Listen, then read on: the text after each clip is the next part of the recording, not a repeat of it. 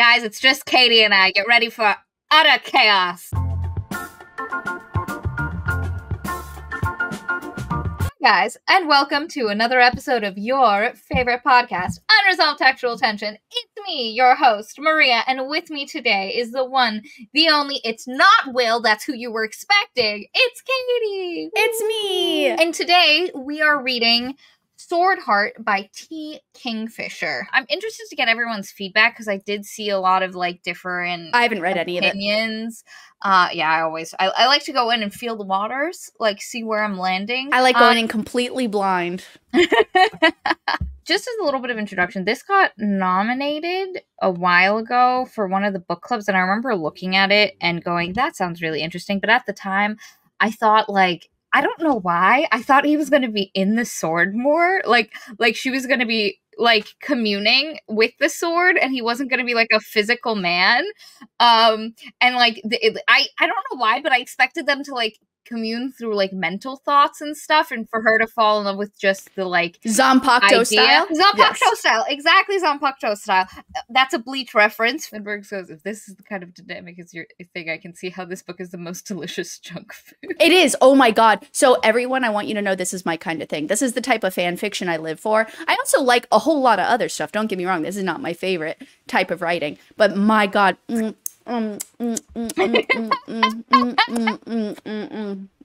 Delicious. I will say for me, I did enjoy it, and there were times where I'm having a good time, but unfortunately, I like my romance much more like the romance in Nettle and Bone, which was much more, you would have enjoyed the shit out of that book, Katie, and I actually would love for you to read it.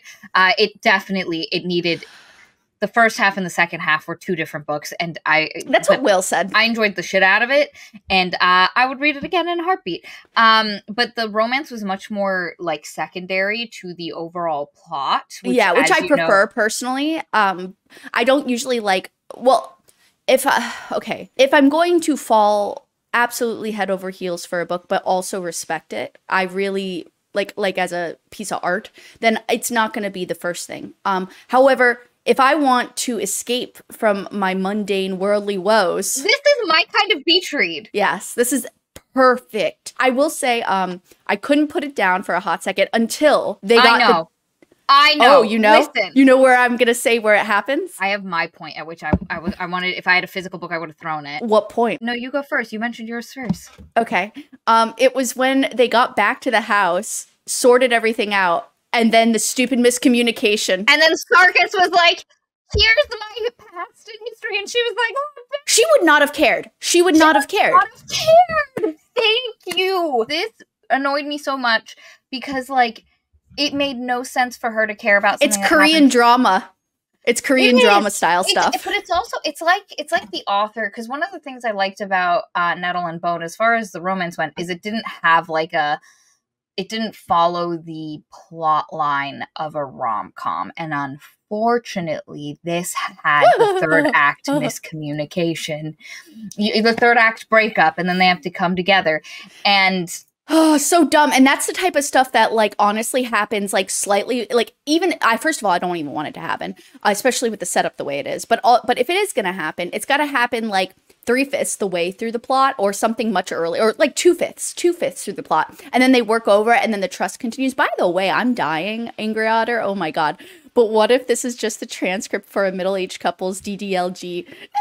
Role-playing adventure. I could see it. Valerie says, I said it was a beach read. By the bed is my bedroom, and the sand is the mysterious crumbs in my bed. Miss Alex Snow says, yeah, Kingfisher was more worried about following the rom-com beats than making sure her character's internal motivations made sense. And this is exactly what happens. And it really just sucks because, and it was so funny. I literally was in my head going, this is just a nice, because I've seen so many people say cozy fiction, slice of life feeling hobbity fiction, hobbity feeling books. And the ones they've mentioned, I'm I don't get that vibe from this. That isn't the vibe I get. But this book, I was literally it's so cozy. And, it feels slice of lifey, but, in a hobbity sort of way. And then Angry Otter was how are any of these elements getting trapped by your family, considering killing yourself to get out of being trapped by your family, cozy and slice of life? And I was fair. It is, though. But it is in a funny way. It's low stakes. It's low stakes, which makes it cozy. Angry Otter was saying was that for them it would be high stakes. Like those things are all high stakes. And so like it yeah, but I want a little bit of edge and allure in my romance, you know? For me, what it is that the tone of the book like was so laissez-faire and like chill about it that like it made it so that it didn't feel high stakes, but it did feel very like it did. I don't know why, but it felt slice of life, like a little travel montage, you know, like the whole thing. Miss Allie's Nose is the lighter side of internal servitude and suicide. Again, it's kind of like the same kind of thing where it's like, oh, I don't know. Sword Art Online. There you go. That's a pretty messed up concept if you ever watched the show / read the manga. But yet, it's kind of rom-com-y. Not that I like it at all. I hate that show. But no offense to anyone. But yeah, like I really like, again, I really like the light tone too, Valerie. It just, there were some times, like I said, where it just got so repetitive that like these silly little like idiosyncrasies were just a little too much. I will say right now, because I'd like to state up front who my 2 favorite characters are. Do you have any favorite characters, Maria? Yes, I do. I want to hear yours first. Tell me. No, you brought it up first. You can't. You can, listen. I'm sorry. I'm being polite. I'm inviting you to my party. No. You go first, and then I shall attend. First off, I cannot, for the love of God, remember his name. I even multiple times repeated it to myself so I would not forget, and yet I still forget it. But Anole is my favorite. Brindle. Thank you. Brindle is #1 best character up against a hard neck and neck, you know what I mean, with the bird. The bird was the best part of the whole fucking book to me. I mean, don't get me wrong, Zale's great, but the bird, the worm. We shall all fall within the darkness of the worm. Listen, I have some issues with like some of the voice actors chosen voices, but the tones for the bird were just mwah. Very good. So there are some things in this book where she decided to do something, and I'm like, that was so good. Like, good job. That was a great idea. I really love that you came up with that. And then, again, as we've already previously stated. And so I will make the point that Lindbergh makes, which, because I agree with you, I'm so disappointed the bird wasn't plot relevant. How was the bird not fucking plot relevant? Look, she left it on a cliffhanger with that dumb second sword thing. So, you know, like, if she doesn't take up on the opportunity to make the bird, maybe it's like, you know, a slow burn for the bird. And in the second book, the bird, but for the love of God, I thought the bird was gonna, because he collected weird things. So I thought for sure this bird was actually like, could do something or was intelligent or was the key to unlocking something. And no, it's just a bird right now. She needs to do something with that. I kind of wish it was a standalone. Like, I'm so tired of things becoming series. Like, I sometimes I just like a good standalone to let it sit. But one of the things I will say is, so we'll start with overall comments, then we'll go to premise, and then we'll go into plot summary and kind of go from there. But just as a little premise thing, this book is about a widow, a 36-year-old widow whose uncle by marriage she was living with, taking care of. After her husband died, he decided to take her in and take care of her. He was an eccentric old man who collected weird things, and he ends up dying and leaving his entire estate to the main character, Hala. Her other relatives by marriage are very insulted that the man they were actually related to left everything to this random widow who, you know, they just married a son to. She's only the person who took care of him when nobody else would. For like the past 12 years. Her family decides to make her life miserable in an attempt to get her to marry her cousin Alver, who has clammy hands, very important, mentioned multiple times. Okay, look, the clammy hands repeat with either Zale or Sarkis would have been funny, but not everyone agreeing that he has clammy hands. There are some comedy beats that are just a little like, oh, come on, that's not gonna happen. Leave it be. And also, for me, it's just the kind of thing where I would have preferred if it had just happened with Zale, and that kind of thing. But it just, like, I don't like when characters, especially, like, someone in Alver's position who has obviously been controlled and like molded by his mother so much, like I would have liked it much more. So the problem with this book, one of the problems overall, before I finish the premise, is it's just very simple. we're not going deep. Alvar is not a complex character that we sympathize with as well as we hate. But he should be. He fucking should be. I thought for certain when he came into the room towards the end and sat on the bed with her that he was going to be like, so it's time I stop listening to my mom and then go and do something. And I thought there was going to be a moment where he'd be like, go Hela, I'll hold her off. And it was going to be like really funny and lame. It's because he's a bumbling idiot, but so is his mother. Do you know what this reminds me of? So there's a book I love near and dear to my heart. And a movie was made of it. And everything in it got turned into like shallow caricatures of what they were in the book. And everything became simple and campy. It is Ella Enchanted. Mwah. Oh yeah, Fucking I remember. Excellent book. I loved you the went shit off out of on it. this in high school.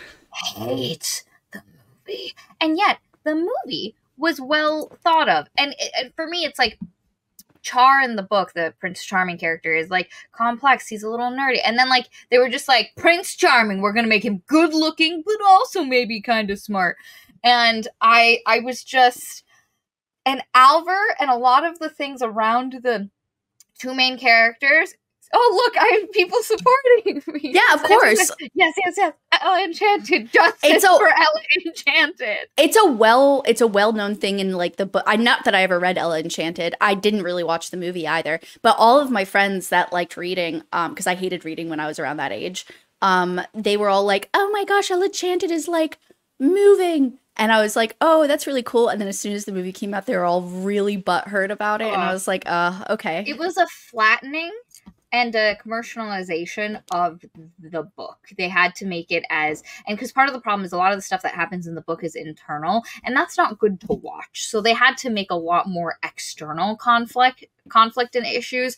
And like, just pick a different book. Argument, make it into a musical so that way you can turn it into internal thoughts on the outside. They almost did it anyway. Exactly. And it's just like, it's so annoying. But anyway, the point is, I think this book is a flattening of what could have been an epically good book. You know? Like, this is the Ella Enchanted. And here's the thing I will say. Ella Enchanted is like a well-loved movie. There are a lot of people who, like, cult classic-wise, when they've never seen the book before, they really enjoyed the movie.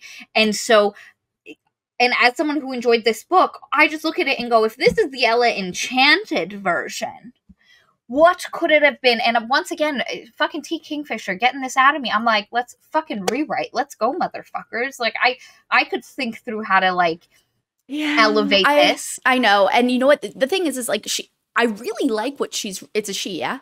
Yes, I think. There's some things that she incorporates that I just think is really fresh. Like, for example, the bird. Like, while it's not crazy fresh to have something like that happen, it is really fun. I like the dichotomy of the like weird hellish hellfire stuff. And I really liked Zale is great. I love Zale's character to pieces. I like the idea that he's a lawyer, or excuse me, they are a lawyer. And that, but then, like, again, it's almost like she has these really, really pretty gemstones. And she has an opal. She's a fat opal. And it still has the geode in it. And so it's, like, really naturally pretty, but really rough around the edges. And you can't wear it as jewelry. But she can. I know she has the capability of making that geode into an opal that is shined into a wedding ring that you just get married to a book with. Part of it for me is it feels, and I don't want to make this comparison because it is nowhere in this league, but the intent of it feels like when I was reading Ice Planet Barbarians, no matter how much I was having issues with it, there was this sense that this is exactly what the author wanted to write, and they were enjoying the shit out of the Good for them. process. And I get the feeling that was happening, and I do mourn. Angry Otter makes the point. I get disproportionately enraged by wasted potential, and that's why this book pisses me off so much. Because there is this cute, like, cozy vibe to it, but I think that it could have brought it higher to have it a little bit less flat, to make some of the side characters a little more nuanced. And also, so rarely do I want things to have... So I was recently watching Our Flag Means Death. I watched it. Oh my god. Katie, I know, you told me. It's so fucking... I just finished season 2. It's so good. I fucking love it. But there's a point where in a really darker show about pirates, like pirates. What was it? Was that the one with Black Sails, that one? Yeah, Black Sails. If it had been Black Sails, there's this one point where they like do something against this one woman who's this pirate queen, and I was like, in a completely different series, she would now be after them for revenge, and this small action and misunderstanding would turn into a huge issue down the line. And I was like, I really don't want that to happen within this show, and it didn't, because the show's like, hey, hey, hey. It's becomes a breakup conversation that people have to then deal with as a form of communication. But like, that's that show. And in this, I wish there was more things that had a little bit of consequence. Like I was actually looking for, after they killed those two priests, I was like, are there going to be no repercussions? I'm fine with that though, because the comedy beats for that shit was hilarious. No, what I got frustrated, there's obviously multiple things, but I think one of the biggest, again, for her, it wasn't a slip. But for me, as a reader, what I personally subjectively wanted was the Vagrant Hills to mean something more. As much as I enjoyed, like, what happened. Fucking sequel bait. Oh my, like, yeah. Like, I thought it was very boring. And there could have been so, like, it had insisted that the Vagrant Hills were, like, curious about Sarkis. And so I really wanted there to be, like, this eldritch or whatever, I don't care. But, like, if the hills themselves are, like, you know, sentient, then it is kind of eldritchy in a way. But I just really wish that had something. It was really fun, the glass things, but they also felt very like out of place in this world. It felt very D&D, and at that point between, and again, this is fine because again, it's the author. She wanted this, it's fine. But it felt very slapdash how, you know, non-binary people and all these different things are just readily accepted, which is fine, again, but also it's like, it feels weird. It feels like a rock in my shoe. A widow who sleeps with someone isn't? You're telling me we've accepted as a society non-binary people and weddings between, because there's that line at the end about weddings between, but God forbid a woman sleep with someone outside of marriage. That's what we've held on to as a society. I know, isn't that wild that it's just like, they have all these things, but then that's normal. And again, that's fine, actually. Like, I don't mean to nitpick that. It's because you can have a world like that. Who says there wouldn't? We don't have to have the basis of what we have in our world. But at the same time, with the conventions that are just imprinted in my personal brain, I just feel like it's that comboed with the paladins, but then also lawyers, and then also little people that are like little animal people that have a caste system, and then the glass things in the Vagrant Hills and all this, and the sword thing, all of that, and the artificers and everything. Between all of that, I felt like I was reading a D&D offshoot. I'm gonna make a point, because I just want to clarify, just in case, because there, in our last video, Gina made a point and it didn't get clarified as much as it should have. And so I want to clarify here. I think the representation in this book, and for the most part, the society, is really good. I love Zale as a non-binary character. My God, me too. It was great. In fact, one of the best we have ever read, because it's just wonderful. The idea that, like, they have a little plaque on their desks just that says they would like to use the polite form of address, and it is just the polite form of address to use they, them. And it like, the book doesn't talk about it. The book doesn't like sit there. And I like that. I do like that. And I love that. That's how I like these things to feel natural. And in that case, it felt natural. What Katie and I were saying was the weird part is that, like, women sleeping out of wedlock is the weird thing. That's the combo between that. But again, if that's the world we're going to inhabit, who cares? I really don't have a problem with it. It's just something that is like floating, you know? But for me, there was a huge stretch of the book where it didn't feel outside of... So there was a point in the book where I felt like, okay, the only real magic is him, because everybody keeps reacting to him like, whoa, buddy, this is the weirdest thing we've ever heard. And I'm like, if magic exists, then listen, you might never have heard of a man trapped inside a sword or a man trapped inside of anything, but it felt really uneven, where for a while it felt like Fantasylandia, where it felt like a world in which a magic might exist, and where there were these like different tinkerers and different things, but it didn't feel like magic was an active part of this world. And so then to get into the Vagrant Hills,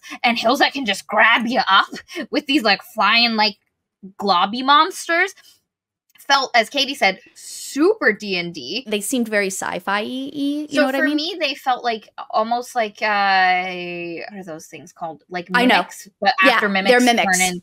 Yeah, but they're like, they just don't disguise themselves as anything. They're just mimics without the disguising factor. So it felt super like, and so there are points where it just felt really, and then when the gnolls appeared, and again, Brindle is one of my favorite characters, but I was just like, we didn't hear about this the entire first half of the book, that there were non-humanoids out here just living life. Technically, the gnolls get introduced in like the 4th, 5th chapter, something like that. I don't know, somewhere early on when they get into the first city thing, and they're walking in and they see one walking, and Sarkis is like, oh my god, what is that? I still feel like that was way later than it should have been. Like, too much of the book had gone by. What should have happened, you know how she mentions later on that there are the sewer ones in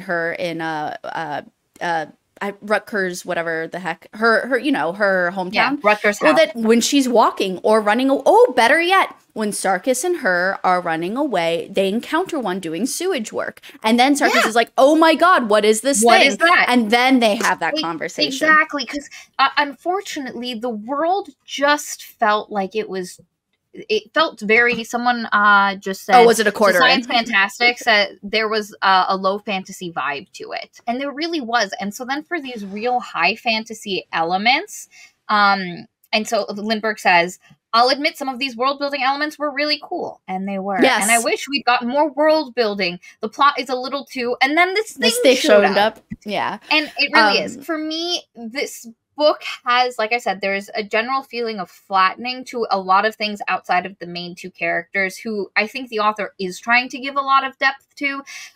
Lindbergh made earlier a point that a lot of Sarkis's really dark thoughts felt tonally out of place in the rest of the book. And it is shit. The first moment where you realize, oh, they were stabbed through the heart with like hot steel, violent, like real dark. And so I will agree with that, but I would say with Hala and Sarkis, there was an attempt at depth, and a little bit with Zale, but everything else in the book is almost cartoonishly flattened. Yes. And again, it fits into that campy, tropey, like, kind of if you took a Princess Bride and like an anime, and you smushed them together, that's this book.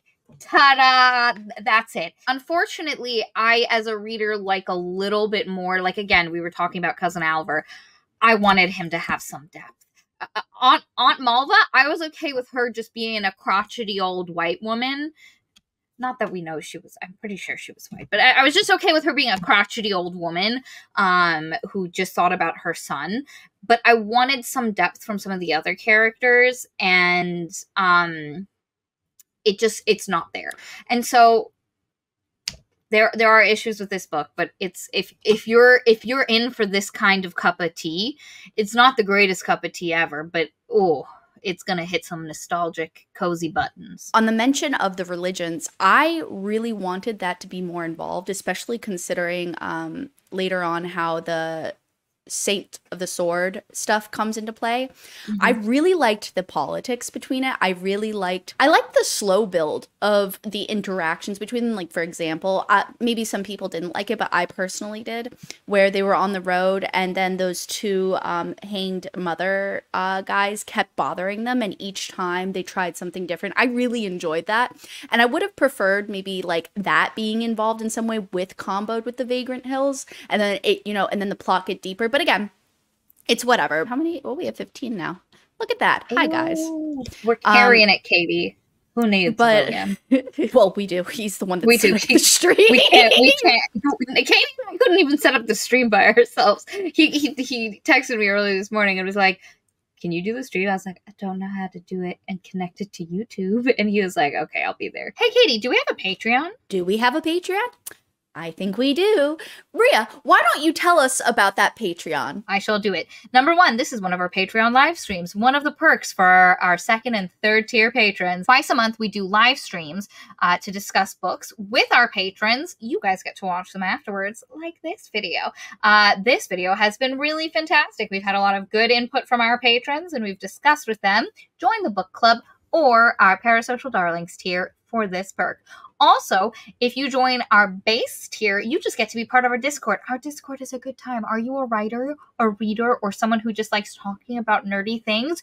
Join the Discord. It's a great time filled with great, sexy people. If you're a writer and you want to get to the nitty-gritty, some of the more minute details of writing, you should join the critique streams, part of the Parasocial Darling tier, where once a month, Katie and Will look at a passage or chapter of a book and deconstruct it for why it works on a mechanical level. Katie brings the grammar and knowledge of what actual writing concepts is called, and Will brings all of his opinions. It's a good time.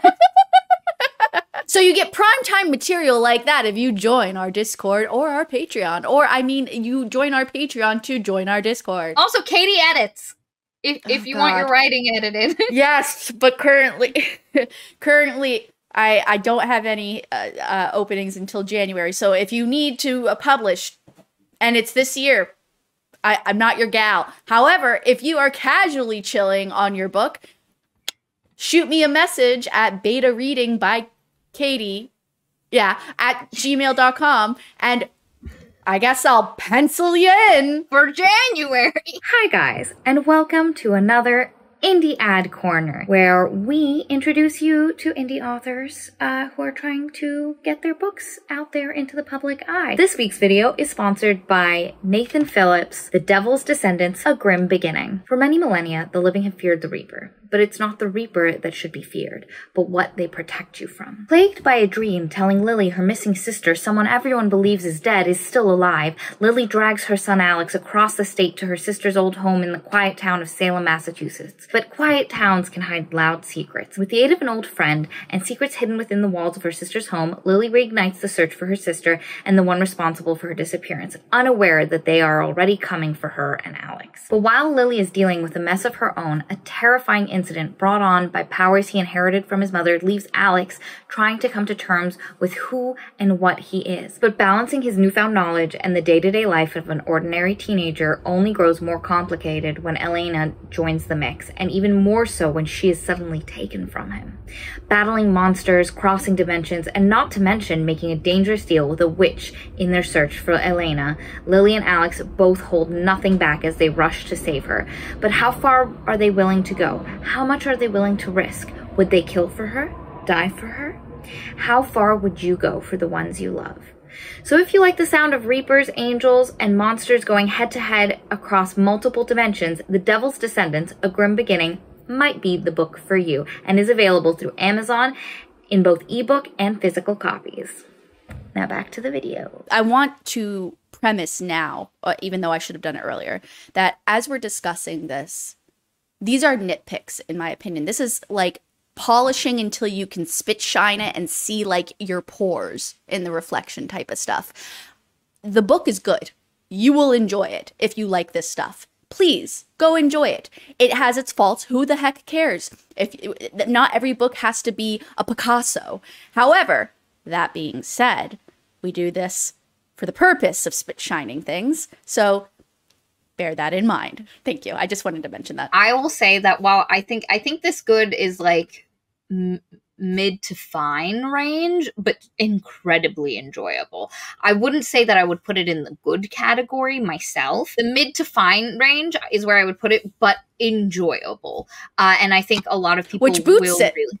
It's one of the modifiers that boosts it up into a good realm. But I just I wouldn't call I'm too nitpicky with my categorization. I wouldn't it wouldn't get to go up there for me personally, but that I wouldn't say that I'm a lot more lenient. I can enjoy chocolate ice cream. I can enjoy vanilla ice cream. I can enjoy blueberry ice cream. I can enjoy a great many flavors, almost equally so. So I am not a picky eater when it comes to a lot of stories. However, that does not mean that I do not notice how one taste is more in depth, more creamy. This is homemade ice cream, not Publix ice cream. So I would say toast wise, this is what it is for me. It is a drier, not completely dry, whole grain, whole wheat piece of toast that has some Nutella on it. Oh yeah, that's fine. Yeah, I wouldn't say that. Whole grain infers there's some matter to it for me. I would say this is white bread. Or potato bread with a little bit of cinnamon, sugar, and butter on the top. I would say probably not butter. Like, we were out of butter. We couldn't afford the richness of butter. That fair. But there's some cinnamon sugar. Yeah, there you go. I'll take very light, airy white bread, toasted with some cinnamon sugar on top. It's not that meaty. It's not perfectly toasted. But it's there. I want to highlight a quick comment that someone made. Ice Willow says, and I think this is super true because it's also true for the other book we read. One of my favorite things Kingfisher does in her books is the very funny religions that nevertheless are the most serious thing on earth to their members. So you have like the rat god, and then in her other book we read, it was the Lady of the Grackles.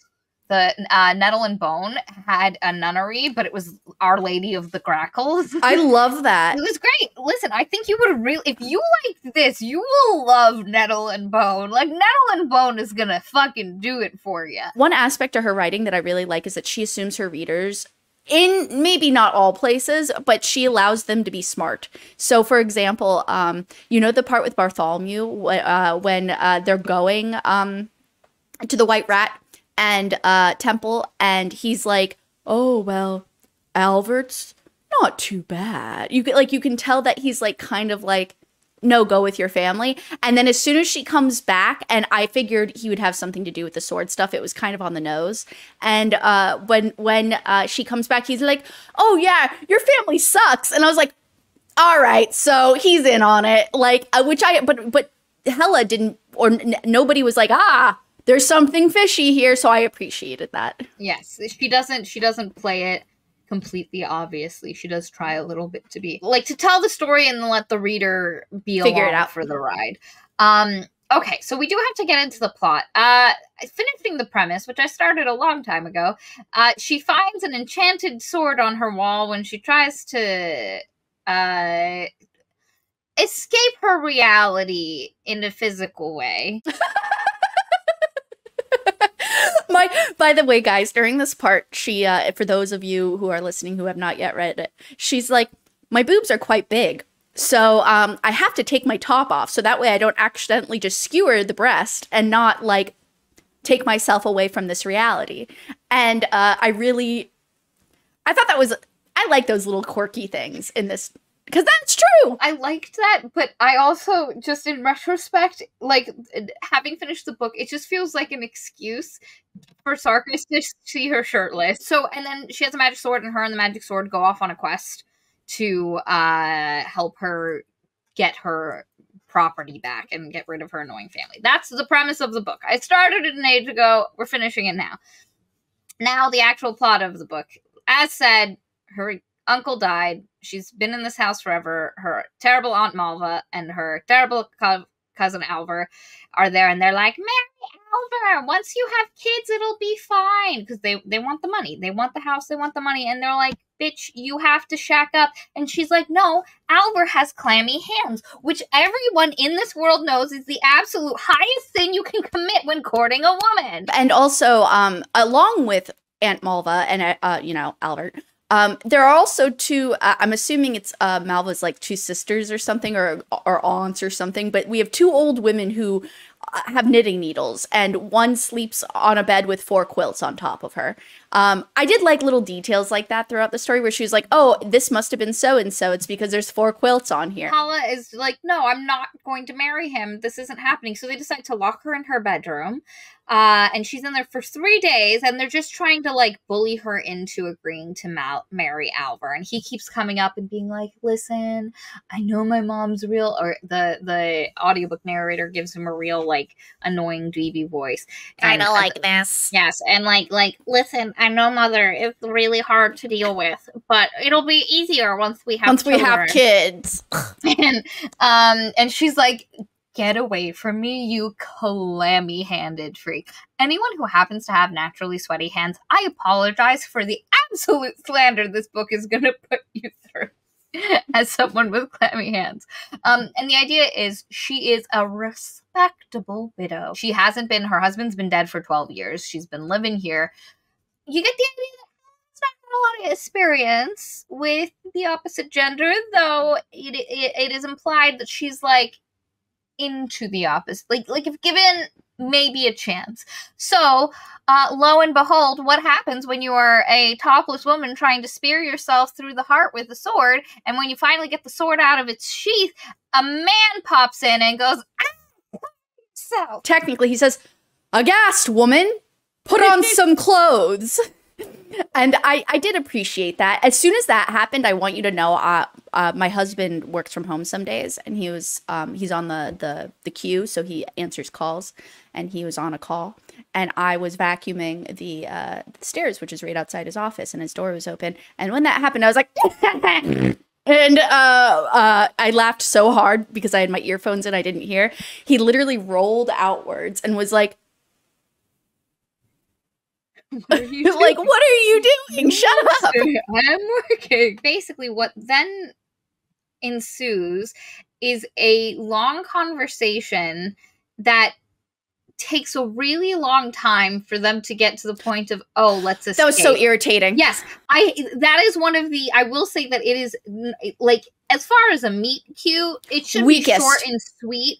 It is so annoying, this conversation we have. I mean, I really like the punctuated ending where he's like, wait, you're locked in here? I really enjoyed that. That was funny. Yeah. And that made sense, because how is he going to know that she's a prisoner there? Because she hasn't explained, but why didn't she immediately? Yep. Why wouldn't she just be like, oh my God, you're a man and you look muscly. Dude, get me the heck out of here. And you've just said you're sworn to me. So basically what is she doing? Is instead of a man popping out of a sword and going, hi, I'm an enchanted sword. I am now your guard. I am sworn to protect anyone who draws the sword. That's you now, bitch. And instead of her being like, perfect, I know exactly what to do. I have a plan.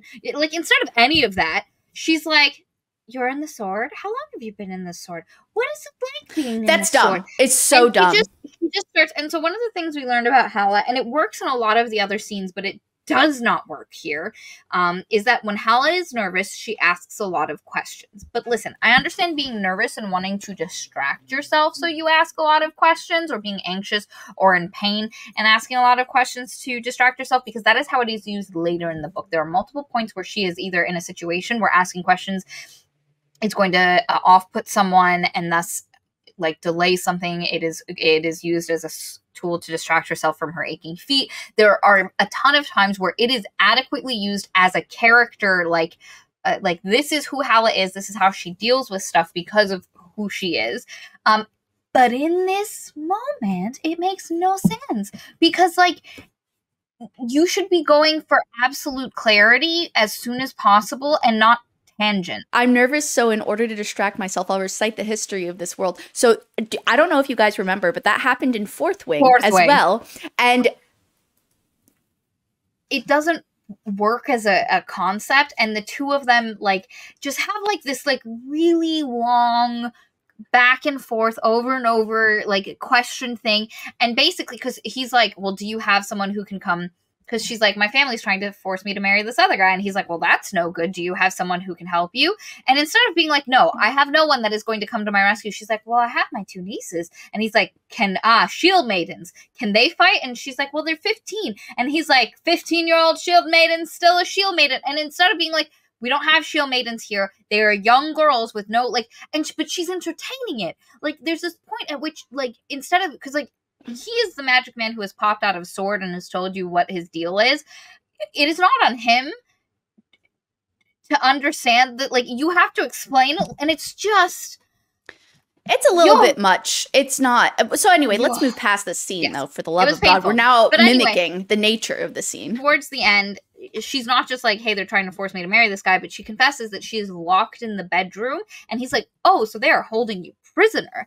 That I can immediately, because like he's trying to play within family politics, but from what he knows from his society of how to work through like this kind of dilemma, because he now serves her. Whatever she need, he gonna do. But he like also like what's not going to pit your family against you unreasonably. Once he finds out that they're locking her in the door, then he's not too worried about pitting her family against her. They've done that himself. And he's like, escape plan. Miss Sally Snow made a good point too. It felt like the whole long conversation was just so Kingfisher could establish that women can rescue women. They don't always have to rely on men. That feels very real, actually. That really makes sense, because why else have this conversation? He's there to serve her. Why do they have to rely on her needs? But immediately after this, one of my favorite scenes of the entire book happens, which is, you know, she gets ready and everything. And then as they get to the door, he kicks it open. And she's like, the lock didn't budge. The hinges didn't quake. The entire frame came off the wall and went against the... And I was like, I love it. Because that's... How anime is that? She's just really good at those little details that, like, add to the story. It's a thing that we saw also in Nettle and Bone, where those tiny little details make things work. One of the things I miss, though, from Nettle and Bone is the creeptastic factor. In Nettle and Bone, there's a woman with, like, a monkey doll that is, like, got its cord around her. It's the creepiest thing on the planet. Katie, it's so creepy. It is so off-putting and creepy. Just read it. Please do me the favor. It was so good. Anyway, and like this book, I went into this thinking there was going to be some kind of creeptastic factor, and there is none. At no point are you like, oh. Hey, to be fair, the glass jelly things falling and wanting to get inside of you, so that way it could... That was close. That was close, and I would say the worst part for me was seeing it slide off of that deer. That was worse, and seeing the deer walk weirdly. But again, like, her skill at atmosphere is completely lost here. Like, and I say that because it's really good in the other book. In fact, I would say one of the problems with the other book is it's so good in some scenes, and then in other scenes you're like, is this the same book? But anyway, so they bust down the door, and he's like, how many guards does your aunt have? And she's like, there's one. And so, like, immediately Malva and Alvar hear them and are like, and then he duels with their guard. I wouldn't call it dueling. They're going down the stairs, and he ends up fighting the guard. And the guard's like, I really don't want to fight you, man. And Sarkis is like, I do not want to fight you. The voice actor gives him like a Scottish brogue. Sarkis was cursed to a specific image the entire book because of that voice. I want you to know, okay. Oh, God, it ruined it for me. I mean, don't get me wrong, I love the voice. But because of the connotations, you know the movie Brave? Oh, yes. I pictured the father as Sarkis. Oh, no. Which really took away a lot of the attractive moments for me. Because I was like, and I got major daddy vibes because of that. Angry Otter also got daddy vibes because of how overprotective he was. I tried so hard to abandon that image. It's because he doesn't even have orange hair. But I just like, it haunted me. I don't know why, but it haunted me. I got more of How to Train Your Dragon, Gerard Butler's character, but like a hot version of Gerard Butler's Oh my God, character. me too. That's the same problem though. You know what I mean? Like, I see a big cartoon nose and... First, more like Outlander, because like in my head, he was just like hot older guy, like burly older dude, but like Scottish. Some people are agreeing. Kat says, I really didn't like the voice. The un-Scottishness of this Scottish voice was just off-putting. And I will say, it did feel like a bit of an attempt at a shorthand to go for, like, they were trying to give the idea of, like, the swordsman, the otherworldly swordsman, so they kind of leaned into what culturally, like, in our day and age, like, Outlander's pretty big, you know? It's got the vibe. Lindbergh says, is this what you were... No, Ice Willow, why are we pretending the dad from Brave wasn't hot? What does he look like? I don't know if I remember. Give me one moment. I shall make my verdict. Look, you. I really felt attracted to what's-his-face from How to Train Your Dragon, the dad. Okay, so I'm not saying that cartoons can't be hot. Listen, this guy is...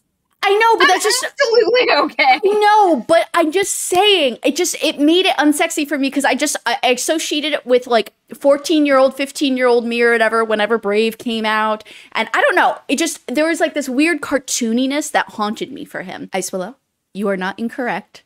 He, daddy.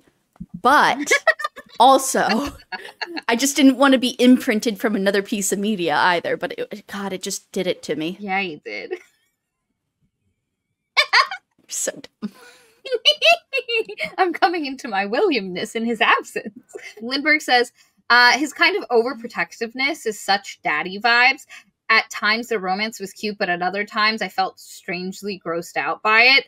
And that's one thing that I wish was a little bit lighter, is that it was less overprotective father at some points and a bit more just like observant, like, what is she gonna get into? Like, instead of like, I can't let her get into anything, just like, well, I mean, it kind of plays into the hand of like, he's the servant of the sword. He has to serve the sword handler. Yeah, he does. It really does make sense. But what I didn't like was, I mean, the thing is you can make the things I don't like work with some of the logic. So for example, I was not overly pleased with how quickly they started having the hots for each other, but why wouldn't they?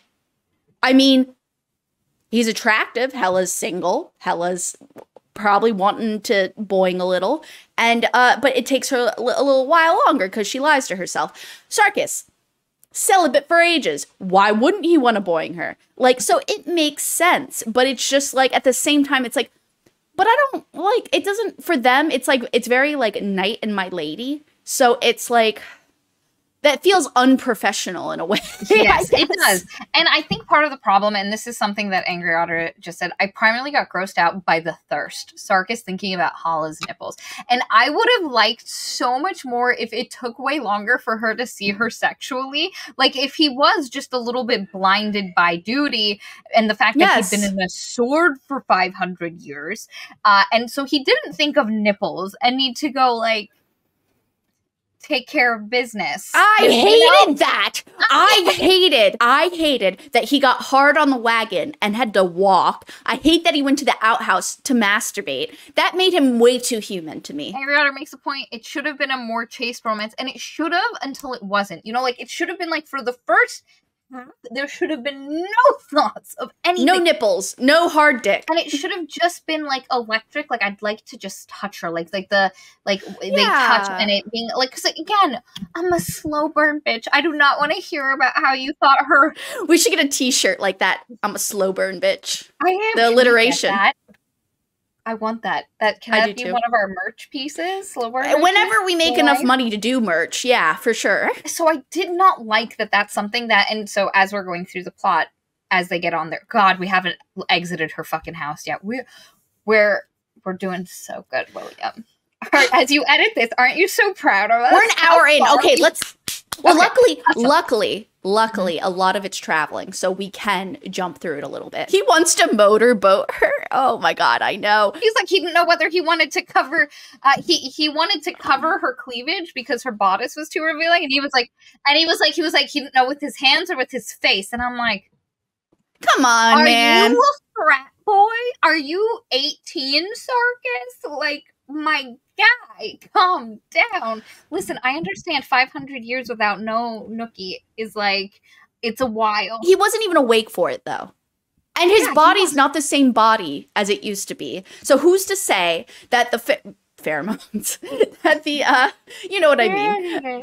But who's to say that he would even, I mean, look, I can't say that.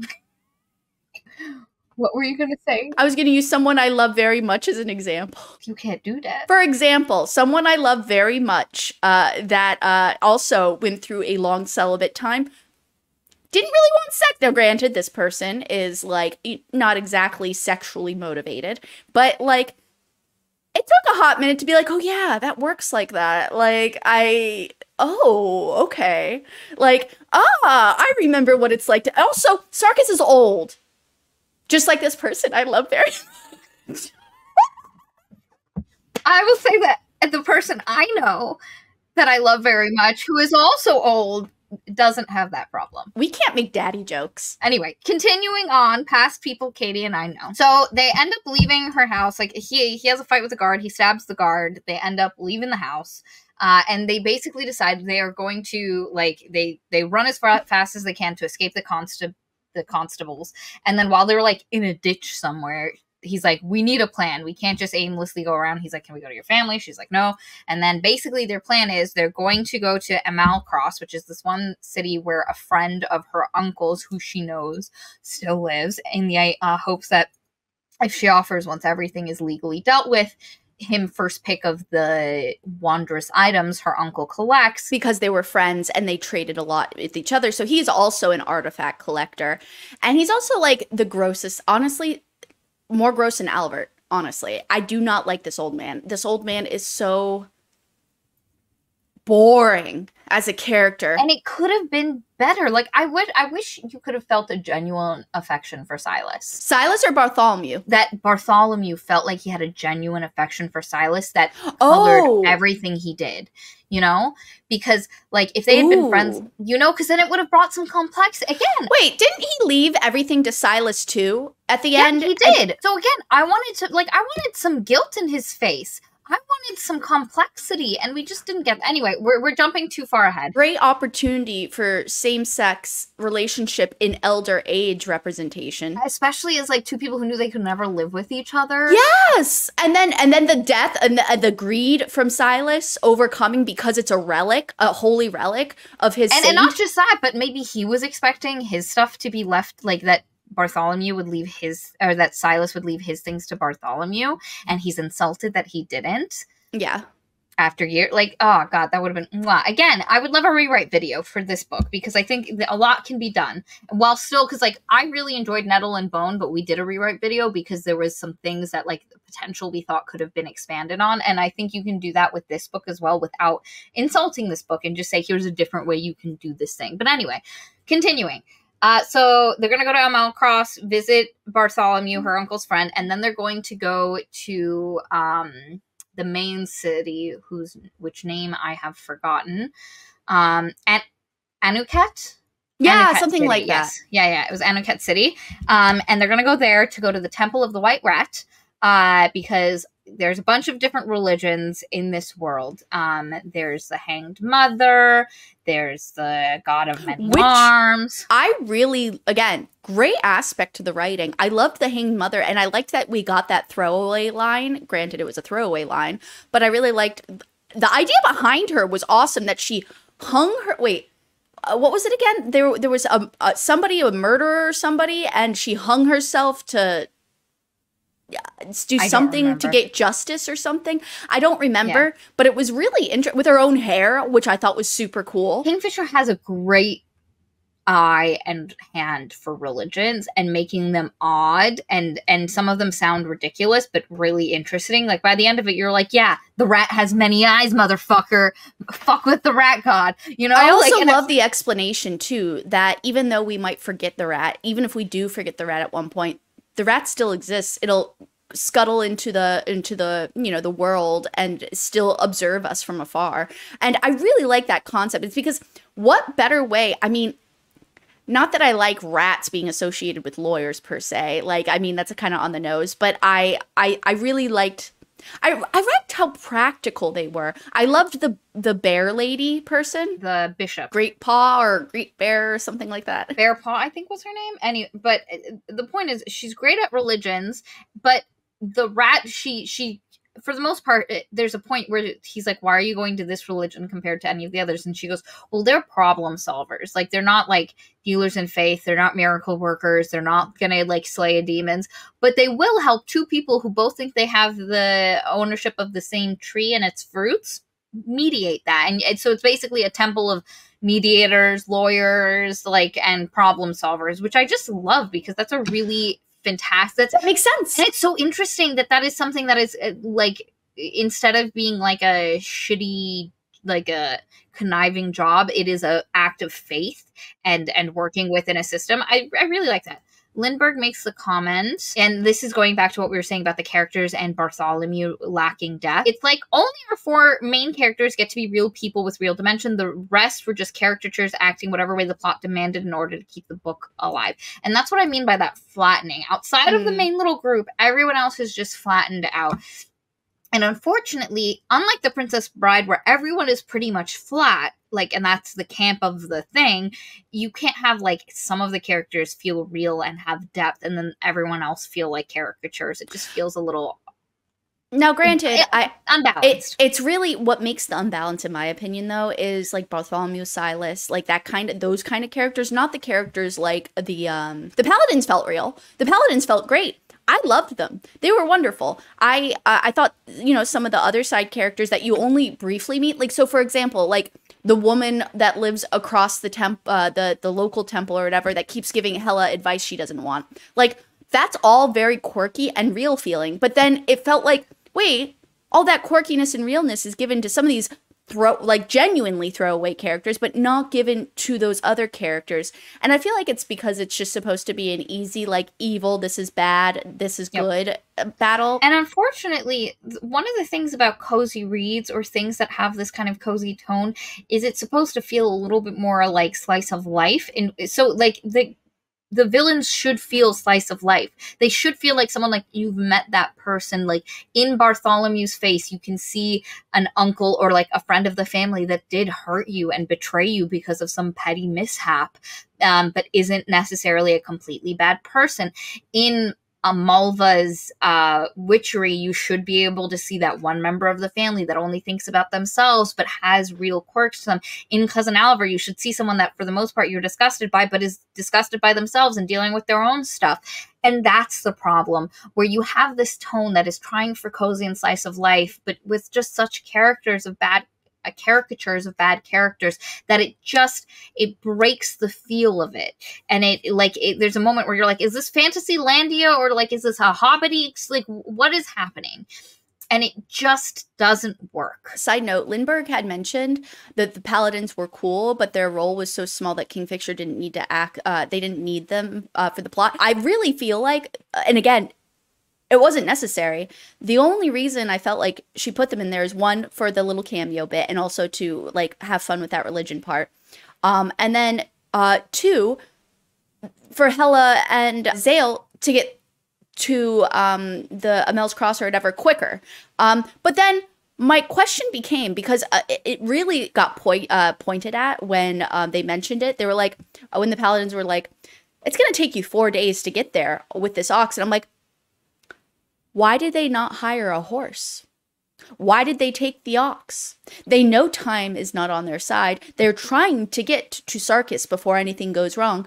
Why didn't they buy a horse? Because that would have required leaving the ox, which Brindle wouldn't have wanted to do. Brindle could have stayed with the ox in, her Ruckerland, blah, blah, blah. Like, they could have just stayed there. There was no reason for them to go. They're too slow. Why didn't they just go get, like... It just didn't make sense to me that they would take the ox of all things. They decide to go on this course of paths. They end up traveling. There's a point where Hela goes to an inn after, like, days of, like, sleeping in bushes and hedges and stuff, and she's hungry. She goes and she eats. One of the things you discover about Sarkis is, as long as he's in the sword, he doesn't need to eat or do anything. If he's out of the sword, he will get hungry, need to use the facilities, all that jazz, but if he's in the sword, he's fine. So she's the sword, goes in. And she ends up getting she's a mark for a bandit group who, like, sees her eating by herself and is like, we'll mess with her. And then Sarkis pops out and is like... Least favorite fucking character was Mina. My God. What a woman not for woman. What a bitch. They continue going on, and they end up going to Amalcross. They meet Bartholomew, and Bartholomew's like, oh, hello, what are you doing here? Oh, I heard about your uncle's death. And she explains the story. And at first, he's, like Katie mentioned before, because we've really talked about a lot of this book out of order, that he's a bit like, well, is it so bad to marry your cousin Alva? He's like her uncle. He's got a lot of stuff. He's got a lot of weird stuff. And, like, his rooms are cluttered, so when they end up getting a room for the night, it's really like cluttered and stuff. And he immediately is like, that sword is, because one of the problems is if Hala sheaths the sword, then Sarkis will go back into the blade. So they have to wrap it with a rope right in between the hilt and the pommel, so that it won't close. So they put a rope there to keep it. And he notices, and he's like, that doesn't look original to the piece. Why have you tied it that way? And she's like, oh, it gets stuck in the sheath. That's what I meant, between the sheath and the pommel. And like, if it's not there, it gets stuck and it's hard to draw, so we leave it like that. He immediately is like, you see his little like collector boy hackles raise, and he's like, is that and he keeps asking about it, and you're like, oh, this is gonna be a problem. But anyway, they go to the Temple of the White Wrath in Anuket City, and they meet with someone named Zale first. There's a point where we mentioned this before, but on Zale's desk, Zale is the first priest they kind of deal with. It says a polite form of address, which is the they, them, which is a really just nice, easy way to include that non-binary people are just a part of this world, and that this is an established way that you know if somebody, like, how they'd like to be referred to, it was just super subtly done. The book doesn't linger on it. But anyway, they have to explain, like, he's a sword, this is the whole thing, and like, she's really there to help get her inheritance back from her family, but everyone just gets real sidetracked by the sword. And then the priest is like, this is above my pay grade, I gotta take you to the bishop. The bishop has a conversation with Sarkis by himself, and then has a conversation with Hala by herself, and is basically, when she's with Sarkis, she's like, I'm gonna ask her if you're like, if she'd like to like leave you and not have you anymore, but I would like to ask you, are you a slave? Are you being held? liked that. I do as well. Do you need to be rescued? Do you need us to get you out of this sword? Like, what can we do? And then to Hala, they're like, the minute she's like, are you being held a hostage? Are you okay? Are you allowed? And basically both of them are like, no, I'd like to stay together. Hala does not like the idea of selling him, because she's like, he's a person. Like, he might be in a sword, but he's got like will and stuff like that. So no, I do not want to sell that guy. That sounds like slavery. This entire time he has been kind of thirsting for her, as we mentioned before, where like stuff happens and he's like and he is like, there's a point where when they're first at Bartholomew's house, she has to wear like basically one of his nightshirts and an old ceremonial robe, but it makes the ladies very visible. And he's like, I wonder what it would feel like if I put my finger across it. And I'm like, sir, calm down thine loins. You are working. I don't know how he got away with this whole adventure, not according to him, getting hard in front of Hela. Like, the entire time. As he says, he has no codpiece, specifically pointing that out to us readers, that he has no codpiece, and therefore you can see his own sword. There's never a point where it happens. That's insane. They basically are both like, no, we'd like to stay together. And at this point, Hala has also noticed there's a point where he takes his shirt off and she's like, damn, oh my daddy. So they're both at this point kind of feeling the feels. He's feeling for Hala more than just like he's had points of admiration, because she's had to after this she has to haggle for clothing, and he's like, man, I didn't know she could use her dumb questions for haggling purposes. And so they're beginning to have mutual respect for each other, all that jazz. So yeah, they leave the temple, they go to get her some clothes, they get an inn for the night, and then she decides, because one of the things he's mentioned is he's from this place called the Weeping Lands, and he doesn't know where they are, except that they're definitely north of here, or when they were. So she's like, why don't we go to the library and talk to a scholar and see if we can figure out how long you've been in that sword?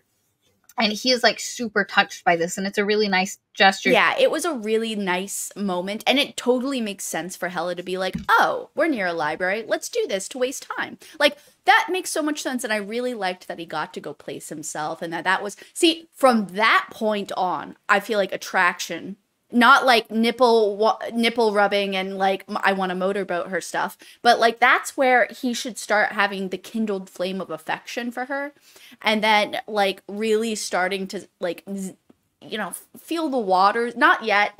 He just feels the affection and the respect from the moment that Maria just mentioned. He likes when, like, she holds his hand, and he just really likes that feeling. Like, God, do you not know how to ride a slow burn? Like, get it together, people. She gets clothing.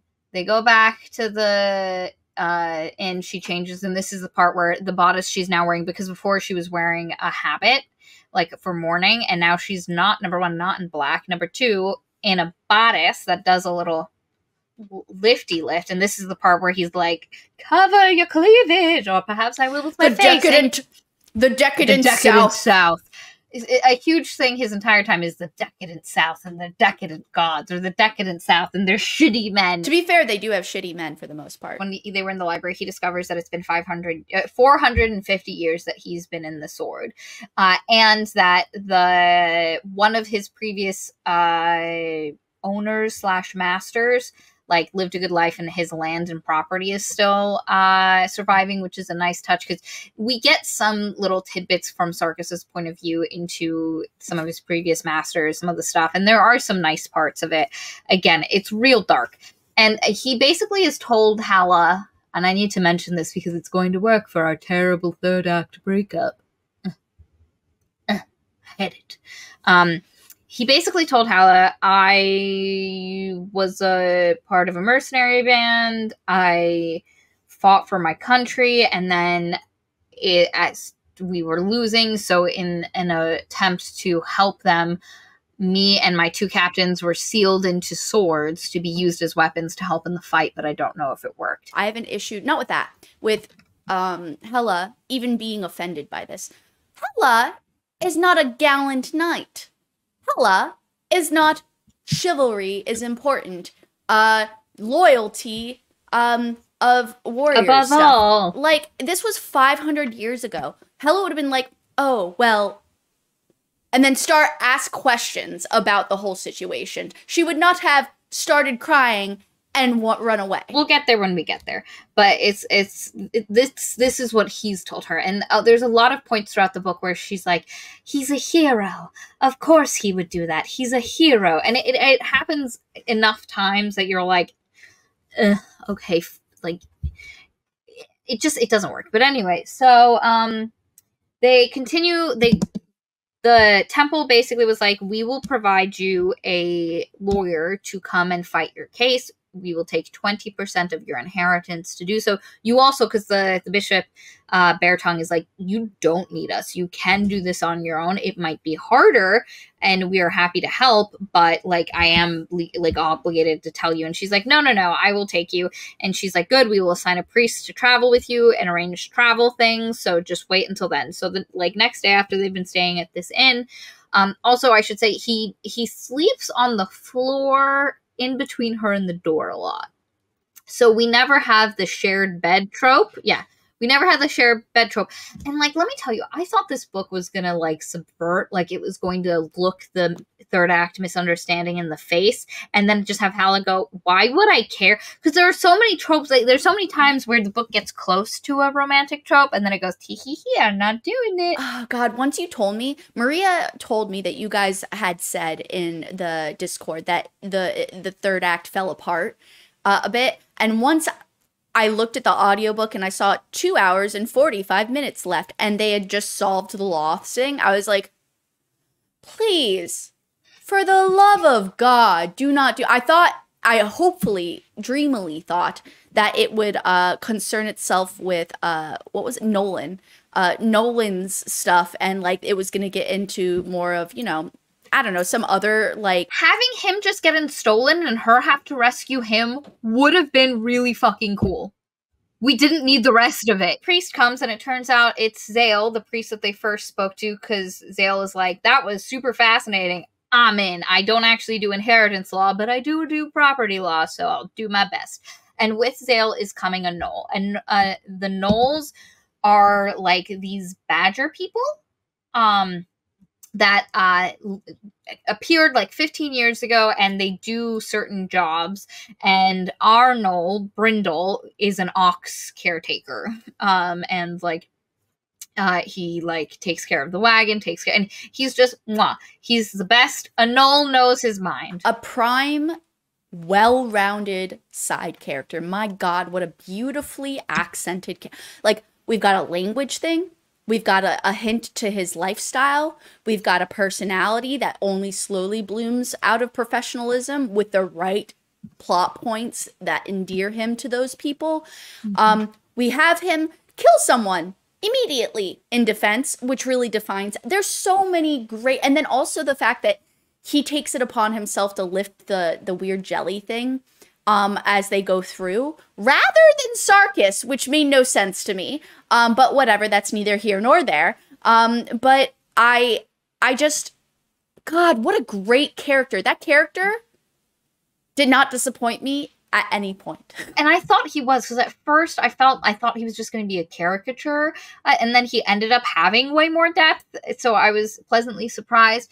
So Lindbergh makes a comment, this book made me appreciate just what a banger of a book Godkiller was. Katie, that's another one you have to read. It was so nice. Well, I did read the first fourth of the book, but so good. Please read it. They continue back to now that this book is a lot of doing this on the road. Like, if you thought Mad Max Fury Road had a lot of back and forth, this has it one more time extra. This is when this happens, so I think it's appropriate for me to bring it up. How did you feel about the peeing in a jar scene? I didn't love it. So there's this idea that Hala and Zale are very inquisitive people who like to know how things work, and so they start going through things like because somebody says something about, like, have you ever lost a limb, and he's like, yeah, my tongue got cut out, but it would go back, and they were like, but did your tongue go back in the sword with you? These are all great questions. And so there's an entire chunk of the book where it's just them trying to go through what happens to bits of Sarkis. And the thing is, in retrospect, it really felt like just a dynamic to justify them having sex without having to worry about children. No, it was, but it was a plot point, everyone. This had a committed scene to it and a committed piece of dialogue, which, granted, I appreciated how baldly she did this and how it made sense with Hela as a character and with Zale as a character. But at the same time, it's like, these are the types of questions that books typically don't address. So, for a reason. But I did think it was really funny that when he went back in and the pee disappeared, they were just like, very interesting. And then they started doing experiments on him with, like, the porridge and stuff, which, honestly, I don't know why Sarkis went along with it. In his character model, I don't feel like at this point in time, he would have dawdled with them on this. And I don't know why it needed to happen. He could always be like, the thing is, at the end of the book, when she was like, listen, I don't want kids, he could have just been like, listen, every time I go back in the sword, everything that is me or was part of me goes with me. Wink, wink, nudge, nudge. That's all we needed. We did not need a scene showing us. His jizz inside of her deep cave just goes blue. Can you see through her skin the blue glow of it disappearing? Does it hurt and or feel good? Maybe that could be a whole kink where immediately after he comes, in order to make her come, they just sheath the sword and he's like, ah! Oh God, I'm sorry, everyone. Will is going to be so angry that he didn't read this book. I think it's so dumb that they had that seat. I mean, look, certainly there are other medicines that she can chew on that, like, or whatever, or drink in a tea that could have easily explained that away. We did not have to. But again, he could have just said, every time I go back into the sword, everything, like, he could find this, he could know this already. Like, he could just have this information. Maybe he boinked some of it. Oh, actually, no, that doesn't work out. But, like, maybe he had sex when he was with what was it called? The young leopard. Like, maybe he had sex during that time and he never got anyone pregnant. There are so many other ways she could have done it, but she went in for the comedy, which, again, I can't say I dislike it, but man, wild. It's a choice, but they do it, and it's for science. It's for the quest of knowledge. Continuing. On their trip back to her hometown, they keep getting stopped by, and this was something that Sarkis and her got stopped by going towards. There's this other religious group that we've mentioned, the Hanged Mother, and the priests of the Hanged Mother are dicks.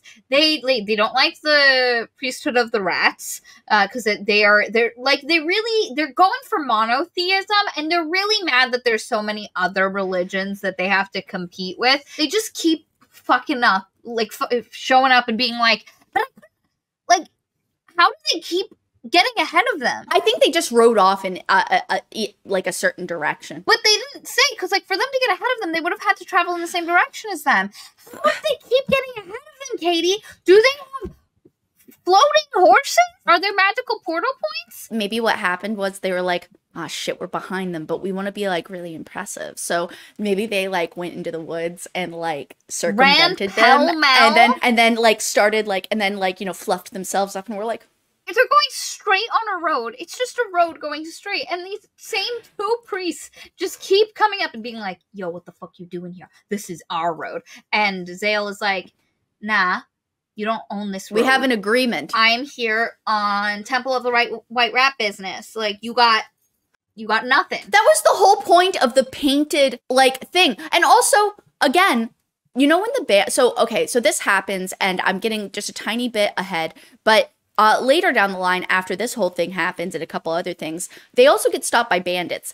The whole point of having the painted wagon was so that everyone could be like, that's the White Rat. We don't touch this thing. And yet, when the bandits were there, somebody shot at Sarkis, and then they were like, he's like, I'm a you know, a priest from the Temple of the White Rat. And they're like, you shot a White Rat priest? And I'm like, the wagon is literally painted. Yeah, so and the reason they were attacked by the bandits is the bandits they were attacked, that just Sarkis and Hala were attacked with. Two of the bandits that attacked them previously, one of them saw Sarkis pop out of a flippin' sword, and didn't see him pop out of a sword, but saw that there was no man there, and all of a sudden blue flames appeared, and then a man appeared. So that bandit assumes that Hala is a witch and magic user. They use it like a wonder worker who can make people invisible, and they would like that for their banditry. And so that lady convinces her entire bandit group, Mina, the shitty Mina, convinces her entire bandit group to attack them. And like, her bandit leader did not want to do this. I thought he was great, by the way, as a side note. He feels more complex than a lot of the other characters we deal with. So they get attacked by bandits. They keep getting harassed by these priests. Eventually, there's a showdown with the priests where like Hala, one of them pushes Hala away from them, and it causes her to fall and trip and hurt herself, which gets Sarkis all like up at arms, and he ends up dueling with the one guy. The other priest is like, I'm gonna help my friend. And then Brindle, who at this point has been just really focused on the ox and making lots of comments about how humans don't know shit, just like, as Sarkis runs the one guy through with his sword, Brindle shoots the other one in the throat. And Hala and Zale are like, we have bodies! So then they have to go on a quest to get rid of the bodies. I love how Zale throws up and she holds his hair, or their hair back, excuse me. It's just because the voice actress made them sound masculine, so I keep going with that. But anyway, or I guess you could argue that. But anyway, the point is, though, is I love how she held their hair back while bobbing. I'm like, oh, what a bonding experience. I also love how Zale was like, I'm going to go pray, and then just throws up and comes back and I feel much more centered. What a great character. Yes, really enjoy Zale as a character, and again, if the level of nuance and interestingness to these characters were just expanded a little bit, this book could have been great. Anyway, so they have to dispose of the bodies, and they're like, what are we going to do? They put the bodies in the wagon because they're like, listen, we need to cover this up as quickly as possible. We got to get rid of this because the Hanged Mother's priests are real dicks, and they are, they're pains in the butt. And so they can't know that we killed two of their priests. We're going to have a huge issue. So they use Sarkis because he can only go so far away from the sword before he'll poof back into the sword. So Sarkis goes and takes the horses as far away as he can, and then poofs back in, and they go in a different direction. And then they end up all together again. This is, I think, the point at which the bandits come, but whatever. Or no, they have an interaction with a farmer. That's what it is. And they get real, Hala and Zale get real squirrely and like, hey, trying to act normal. But they all end up back in the wagon and they're like, we have to get rid of the bodies. And Hala has the bright idea that why don't we go into the woods that the farmers take their hogs into, the acorn woods, look for a pond, and just shove them under the water. The water is about to freeze. It's still really slushy. If we've cut a hole in the top ice, we can shove them in. So they do this. They find a little path into the woods and they start going in.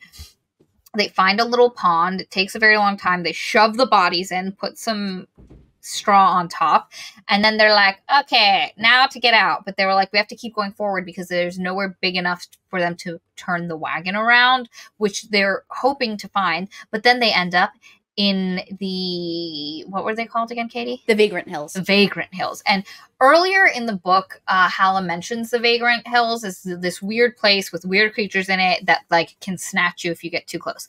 And that's what happens. They get too close to the Vagrant Hills, even though based on Hala's knowledge, they're way too far north. But evidently the Vagrant Hills are warm for Sarkis's form and wanted to get a closer look, if you will. So they snatch him in. And the farther away they get from their world and into the Vagrant Hills, the less like autumn it is and the more summery it gets. And they end up having a weird night where there's these weird like hyena sounding creatures, but they're actually squirrels. And then there's these weird like globby see-through clear monsters that will like land on you and try get inside you and like feed off of you from the inside. And there's like a zombie deer with one of them on it and they have to get out and they end up getting out. Oh, no, while they're there, they meet the Rune. And the Rune are a, like, group of people who are stag people. Which I thought was quite cool. And before we continue, I want you to guess what this is. If anybody wants to put guesses on... I drink one of these every single day. It's an addiction. It's pickle juice. I lived with this woman, ladies and gentlemen. Oh, this pickle juice is so damn good. You guys are just... You all lived with this woman. So they have a whole conversation with the Rune, and the Rune are basically like, the sword is your house. And there's a translator, a human translator who lives with the Rune, who comes and like is translating back and forth. And basically they're like, Sarkis, you live in a sword house. Would you like to get out of the sword house? We can help. And he was like, yeah, and then he's like, but not yet. Because he's like, at some point I'd like to die. I've been alive a really long time. I'd like the sweet release of death at some point. And Hal is sitting there like, and he's like, not now.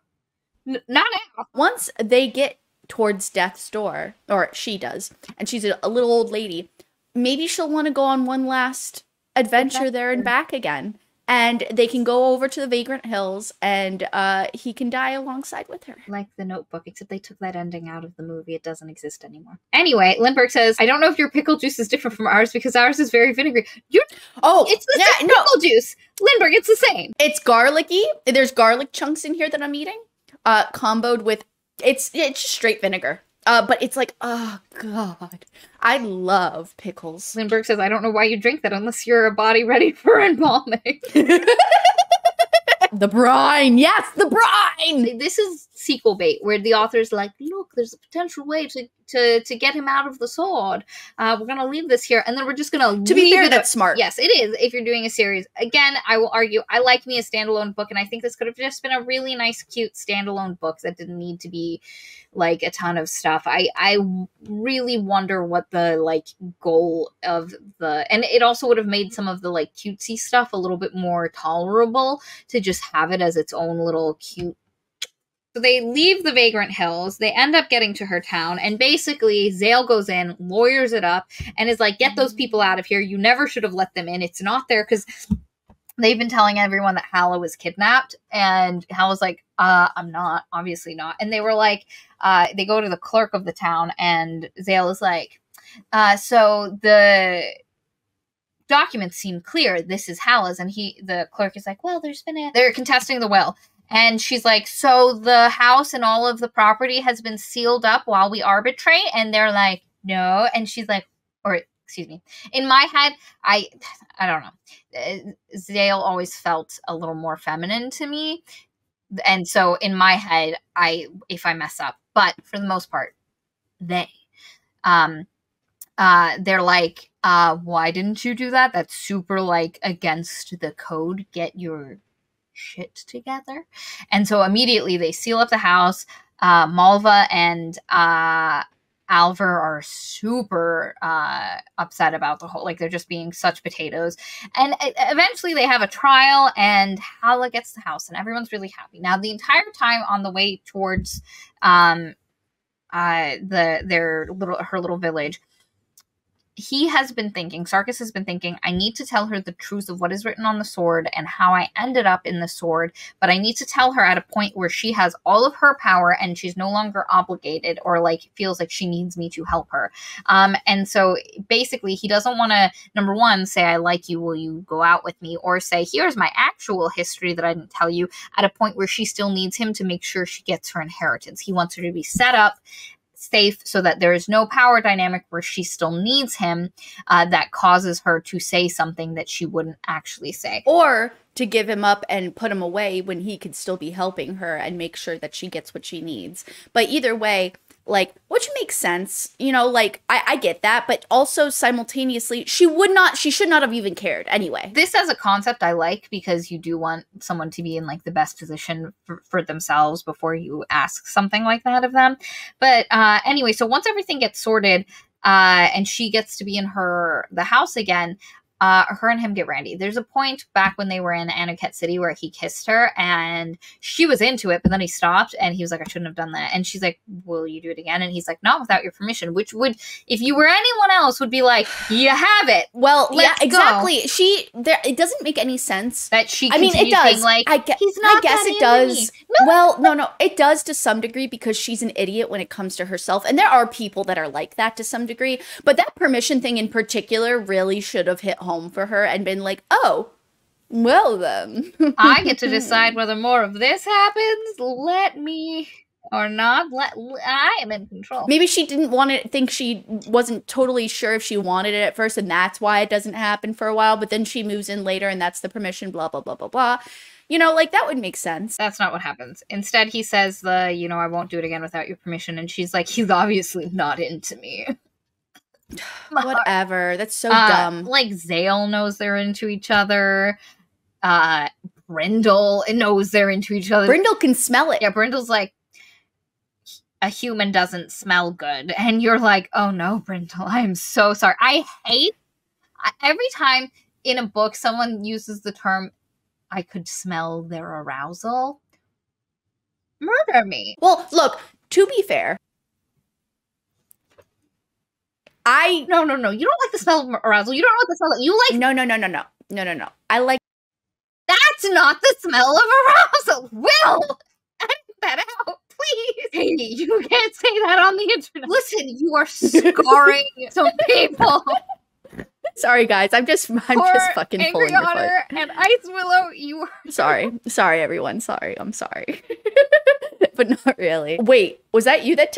Are you? Wait, you just got... Wait, you're muted. He's not in the room. He just came in to see stuff. Like, he's watching from the YouTube live stream. He's not in here. Well, you know she hasn't drunk anything. Besides pickle juice. God, you came in at the right moment. And I get here to hear about Katie's... It is an obsession. Yeah, Angry Otter says, they can't be trusted, Will. Apparently we can't. And Get out. This is girls talk, by the way. Get out, Will. The stream isn't for you. Isn't for you. Let's refocus hard. Yeah, okay, let's keep going. So, and there's literally a point where Zale talks to Sarkis and is like, yo, she's been into you this whole time. And then when Zale also talks to homegirl Hala and it's like, yo, he kind of into you. And so, like, the two are potatoes. But anyway, they get her house back. They do the smushings. And they don't do it because she's afraid of getting pregnant. So he's like, there are other things we can do. And she's like, I didn't know there were other things. What other things? So they do the other things. And it's not an explicit scene. You get, like, dialogue. Which I liked. I liked that a lot. Yes. Yep. It made it elegant. I really dislike, for example... like in the Cyborg Tinkerer, where they're just like, let me sit on your face. And then this like, or please sit on my face. Like, it's almost like comedically disgusting, and it totally shames in my eyes the characters. Like, not like they feel shame, as in like, it takes away from the elegance of their portrayal and their build up and everything. And it almost feels like, oh, the real characters exist, but here, let me give you a pornography version of those characters in a dumb situation. Like watching the Spider-Man porn where like the two Spider-Mans are on each other, and then like the one goes on the butt cheeks. I'm glad it wasn't explicit. I'm glad it kept to itself a bit. We get a little bit more from Sarkis's when it switches back to his point of view at one point, as far as, but more in a tender way than a gross way. But anyway, the next day, he's literally like, I have to tell her everything. They're like having breakfast, and he's like, no, I have to tell her now. So he takes a sword, and he goes to, so I should mention that when they were going back to her hometown, they passed through the city where Bartholomew lived again. They went to see him and were like, hey, would you write a letter saying that Silas was in his right mind when he wrote his will, and that you've seen him and it was fine? And Silas was like, yeah, or Bartholomew was like, I'll do you one better. I'll go as well. I'll travel after you guys, and then I will testify at the like meeting. And Zale was like, perfect. So Bartholomew and a scholar named Nolan have come along for this. And Nolan is in the like sitting room kind of reading some stuff. And Sarkis comes in, and also I should mention that previously when they were in Anoket City, they got attacked by someone wanting the girl with the sword. And you're immediately like, oh, Bartholomew hired some thugs. Of course. Like it's very obvious that he's in on it. Bartholomew hired some hugs to try to get some hugs. Some thugs to try get the sword from Hala because he wants it. And so you're like, oh, this can't go well. And I was expecting it to happen sooner than it did. But anyway, so Nolan, the scholar, is like sitting there and he's reading, and Sarkis comes in and he's like, read this sword. Can you read it? And he was like, actually, I do happen to know the script this was written in. And it basically says, this is the punishment and prison of the traitor Sarkis. And she's like, you're a traitor. You've lied to me this whole time. You're no hero. You're actually awful. Boo-hoo. In fact, Sarkis, even though I know that this could put you in a bad position for someone so smart, she's being certainly dumb, I give you to yourself. And then, and then walks away. And not just that, but like he explains to her that like he was the head of a mercenary group. He cared about his men more so than like the governments that hired him. Why would she care about the government that hired him? And when it looked like the side he was fighting for was going to lose, he chose to betray that side to save his men and go to the other side. What he didn't know is that the other side, the first side that he'd been on's reinforcements were going to come in 2 days, and they ended up winning anyway. So his entire mercenary band, except for him and his two captains, were just killed straight out, like a normal death. And then the punishment that Sarkis and his two captains, Angharad and the Dervish, were put to were being trapped in swords for eternity by this like really good wonder worker who was also a swordsmith. And so like this was the punishment. But like you hear it and you're like, oh, he wasn't working for selfish reasons. He wanted to take care of his men and he didn't want them to get like captured. And she's like, how dare you tell me, you let me think you were a hero. And he was like, yes, I knew what you thought, and I didn't disillusion you. I lied to you. It was so malicious of me. Oh, and instead of right then and there just being like, I did this because of this reason, otherwise I would have been fine with it. And on top of that, she would have been like, let's go get some tea and talk about this. Like, she would not have run off in a flurry of tears. It seems so, and as soon as, that's when I turned the book into 2 times the speed and started fast forwarding through things, because I was like, I don't want to hear this. I don't want to hear it. It's dumb. And it immediately gets resolved on her end so quickly. Because again, like, why have this moment if like, oh god, it's so annoying. It is the most annoying part of the book, and I've obviously had some critiques up to this point, but it's so stupid. And she literally, like Katie said, is like, you can be your own, you're not mine anymore, fuck you, you own yourself. Meanwhile, super dumb, because like, how can a sword, because like the whole point is whoever unsheaths the sword next is now going to be his master. How is he supposed to unsheath the sword, madam? But anyway, she does that, throws him on the table, and goes out to cry like in her garden, like, and stomp around. And by the time she comes back, she's like, listen, I've worked, like, I know he's done a lot of things that make me know that he is not that person, and yada, yada, yada. Maybe I should just, like, I'm not ready to forgive him, but let me talk to him. Meanwhile, after she did that, then she threw the sword on the table. Bartholomew comes and unsheaths it and is like, I'm now your owner, bitch. And Nolan is like, you weren't supposed to open the sword. And basically what you find out is Nolan and Bartholomew, Nolan is a priest of this temple of the Sacred Smith or whatever it's called. And it's basically the smith who made Sarkis into a sword. That is their god. And so they want the sword for them as a relic because it is a relic of her work. I mean, look, that makes perfect sense. And really, that should have started that particular line of plot 7 chapters in, 8 chapters, 10 chapters in, and should have been an undercurrent underplot that wheedled its way in throughout the book and been a problem from there. It's like you're writing an essay, and then one of your most persuasive parts of your essay, you don't put it in your thesis, you don't hint at it throughout the first several paragraphs, but then the paragraph before the conclusion, you're like, but you know what, let me shove you all of this information that was really important and could have really made my previous point super persuasive, but no, I'm not going to incorporate it there. Instead, I'm going to slap you in the face like a pie, and then I'm going to conclude everything. And also, tell me how, because, like, the other religious orders are pretty familiar with the other religious orders. How come Zale or Beartongue weren't like, wow, this sounds like the working of that one swordsmith god? They solve it by saying, having Nolan say, we're quite obscure. But you're telling me none of the other sects the know white you rat exist? would.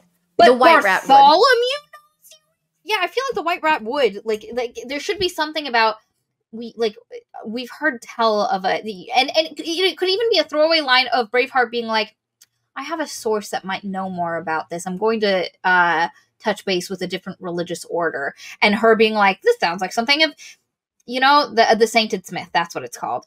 But anyway, so Nolan wants it. But then when Bartholomew draws it, that means that Sarkis is now under Bartholomew's control. And Nolan's upset because that was not the deal. It was supposed to go to them. He was going to sell it to them. It was never part of the deal for Bartholomew to become the sword wielder.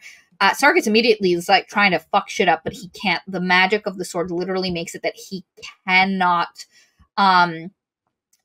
mess with the person who is wielding. He has to protect the person.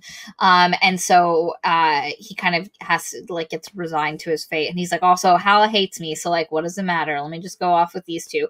But then because she gave yeah. And also, what Bartholomew and Nolan should have they're both clever old men. Why didn't they just say, she gave you to us, or something like that? And why did Bartholomew even mention the cousin or anything like that? Because then that's going to make Sarkis directly oppose them. Why wouldn't they build a lie? That seemed so, I'm sorry, lazy. Amateur? Yeah. But anyway, he's like, we'll leave Hala to the man. And Sarkis is like, what man? And they were like, oh, her cousin Alvar. We've been working together the whole time. And she's too bird brain to take care of everything on her own. She needs a man to help her. And I'm like, fuck you, Bartholomew. Like, what a flattening of any interesting stuff this could have been. But anyway, so they fudge off. Hala eventually comes back and is like, they're gone. What happened? And then Alvar's there, and he's like, your sword boyfriend, well, no, he doesn't know he's from a sword, and he's like, your god boyfriend left with Bartholomew and Nolan, and he just left you. And she's like, great, he just left me on top of being a liar. Like, he just walked out. And I'm like, you literally left You're the so sword. dumb. Why are you being dumb? Like, you've been smarter than this at multiple points in the book. Why are you doing this? They capture her, Alvin. Like, she ends up just back tied up in the house again, and Alvar and Malva are like, you're gonna marry at some point. But this time she has Zale, because Zale was in the attic looking through the assets and was in the house. And so Zale is also tied up. So the two of them work together to kind of get out of their ties. Alvar comes up, and again, this would have been such a great opportunity for Alvar to become like, hey, I'm gonna cut you loose. I thought that's when it was gonna happen. I thought this was the moment. But instead, she stabs Alvar. Which I'm fine with too, I guess. Like, yeah, they end up escaping. She stabs Alvar, smacks Malva. Like, there's a whole fight. And they end up escaping. And they're like, he's probably been taken. Like, and now they're, like, we have to go help him. And so now they're going pell-mell. But they're also still in the wagon with the ox, with Brindle. And so they end up back at the inn where she originally got conned by Mina, the bandit who attacked her. And they're there, and they're like, man, what are we going to do? And there happens to be 3 paladins. And one of the things you learn here is that all the priests and workers for the different religions love gossiping together. So they see the 3 paladins are for the dream god, which is a god that, like, the paladins deal with killing demons.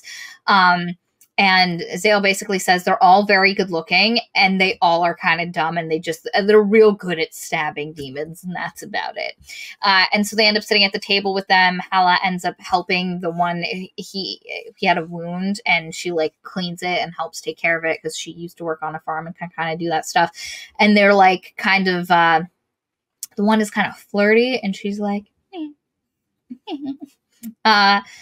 and then they get stopped by the fucking hanged mother people again, and they're like, some bandits told us you are a witch. It was very gratifying to have legit paladins just be like, step off my front porch. My God. Like, that was so delightful, though, even though it was completely unnecessary. Because there's this whole scene where, like, the hanged mother people are like, some bandits told us you killed our 2 missing brethren, and why would you believe bandits? Like, which Hela points out, like, that makes no sense.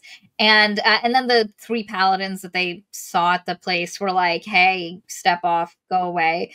And then they were like, hey, you're probably gonna get harassed again. Do you need to get somewhere fast? And they were like, yeah, we actually do. And they were like, well, it's gonna take you forever with an ox. You want some horses? So basically the injured paladin and Brindle and the ox stay back and are going to go slowly. And the rest of them get on horses and ride to Bartholomew's house. As they get there, the next time Sarkis is taken out of the blade, he wakes up and Bartholomew's dead. Nolan is now master of the thing. And he recognizes in Nolan the same kind of calculating lack of consciousness or morality that he saw in the swordsmith who put him in here. She was kind of like progress for progress's sake, regardless of the human cost kind of vibes is what you get. And this priest of her order obviously has that, and he calls it Zeth. It's a term for the specific type of like mindset. And he sees it in Nolan. And then who should bust in but Hala, because she happens to know where the extra key is kept, because like Nolan's like, the door is locked. And they have a showdown, and basically Zale and Hala have kind of decided that one of them is going to have to kill someone to kind of get out of this situation. And Zale's like, listen, my word defending you is worth more than your word defending me. So you're going to have to do it. And previously, Zale had been teaching Hala how to use a crossbow. So Hala comes in with like a cloak over her shoulder and basically like exposes the crossbow at Nolan. Sarkis is like, I will literally, if you try to attack him, I will have to attack you.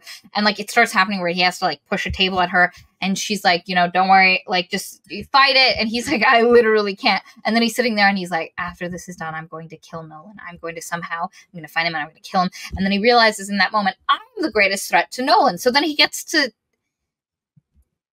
falls on his sword. And because we haven't mentioned this, but if he dies, he just goes back into the sword for a while, and after 2 weeks, he'll pop back out. So he dies, pops back into the sword, and she's like, no, why would you do that? Why would you kill yourself for me? That was so unnecessary. And he's like, it was the only way, babe. And then they do it. Not yet. She shoots Nolan, and then she uses incompetence to threaten him into giving her the sword. He gives it to her. They get Nolan arrested. They go back to the town. She gets settled and up. then, lo and behold, she inherits all of Bartholomew's stuff. Because he left Silas as the person to get his... But yeah, so all of that happens. So she's hella rich. She got money.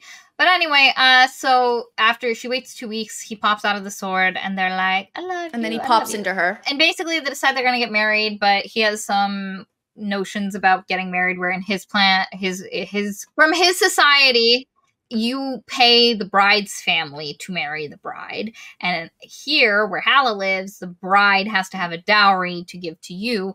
And one of the things that Sarkis mentions is that in his world, you still get the money, like it goes to the household bride, like, so she still has, like, you still have it, but it's like about a status thing, and he wants to make sure her status is like well represented, so he ends up working out with Zale and then getting some money, and then like they get married, and then in the epilogue of the book, they find out they get a message from Zale that Nolan had been before he died, had been interrogated, and basically said it doesn't matter that they didn't get Sarkis. They came into possession of a second sword, and now it's like, oh my god, is it the Dervis and Khared? Yeah, is it one of his captains that he has been, so guilty about for this whole time, getting them trapped in swords?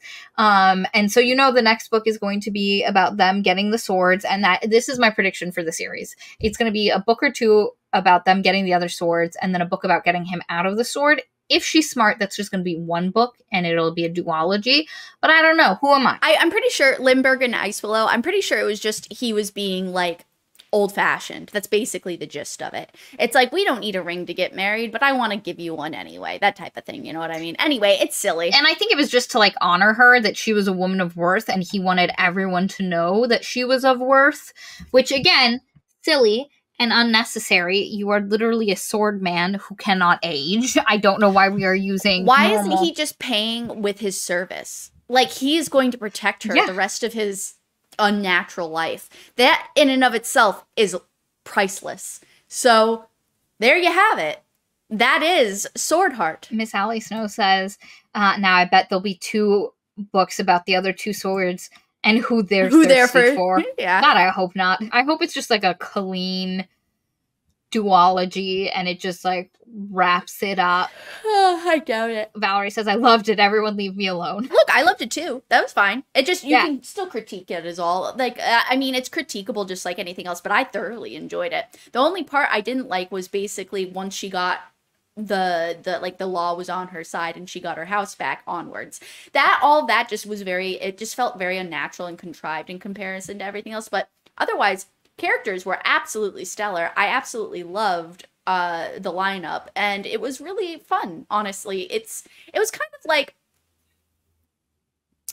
like having a palate cleanser, I guess. And listen, it was for me, this is like my kind of beach read where this is the level of, because, like, listen, it's not like when Katie said, like, Fourth Wing's a beach read. Fourth Wing is so, like, you have to turn there's a level of turning your brain off to enjoy Fourth Wing that I just physically cannot do. And this book is the level of turning my brain off that I can do while still going, oh, hey. Anyway, thank you for joining us, guys. As usual, you are amazing. You're, like, my favorite part of this podcast, to be honest. I'm so hungry. Okay. I'm gonna go feed Katie. I love you all and good night.